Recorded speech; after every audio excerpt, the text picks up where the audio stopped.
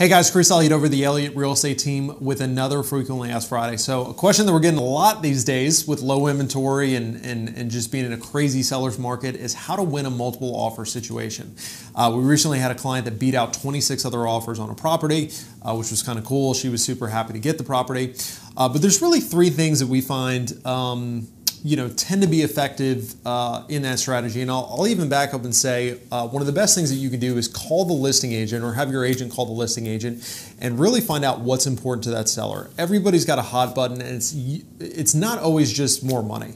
Sometimes it's favorable terms, sometimes it's ease of transaction. You really got to separate yourself and find out what's important to them and not think about what's important to you.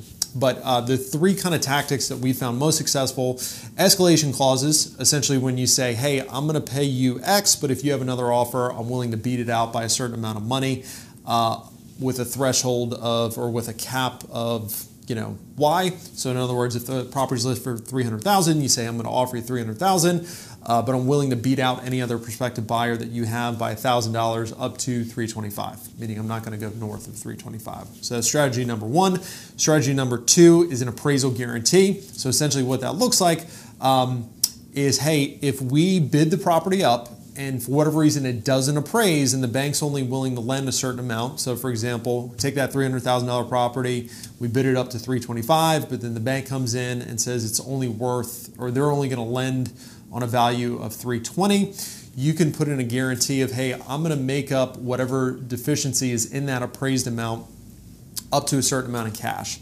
So for example, I'm going to make up $5,000 in cash. So if the appraisal comes in short, I'm willing to cover the difference up to $5,000 in cash out of pocket. So that's kind of tactic number two.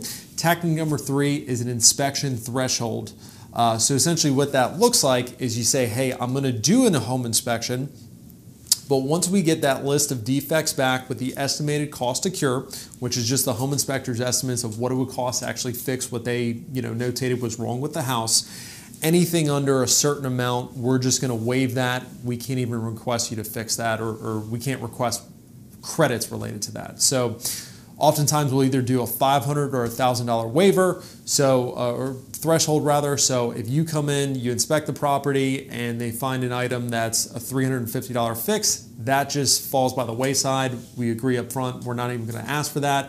But if any big ticket items come up, something that's $1,500, $2,000, whatever the number is above your threshold, then that enters into a place where you can negotiate that. And if they're not willing to fix that, you can back out of the deal.